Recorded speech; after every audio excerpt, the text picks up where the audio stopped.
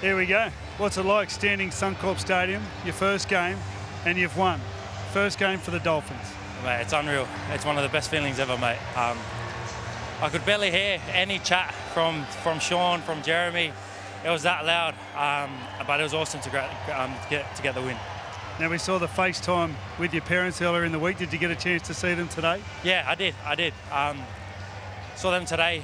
They just told me how proud they were of me and how far I've come already. So they just said to trust myself and believe myself and go out there and just have some fun today. What's the step up like? What's the difference playing at this level compared to the lower grades? Well, the intensity for sure, and obviously the physicality. You know, the speed of the game is unreal. But it was awesome. It was awesome to get my first hit out, and I thoroughly enjoyed that. What did you learn about yourself today? Oh, mate, plenty of lessons from today. Just kind of in the effort areas to not slack off. Even when the ball's gone past me, to tie in or do all those little 1%ers. What about before the game? I was just looking at staff when the bell went. There was staff there crying. What was it like leading into the game? The emotions?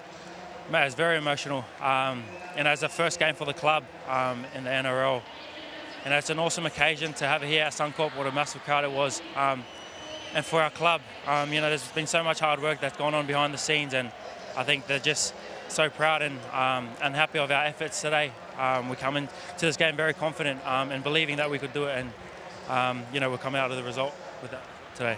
Congratulations. You'll remember this for the rest of your life. You did fantastic. I look forward to a big future watching you play a lot of footy games. Thank you. Thanks, Freddie. Appreciate it.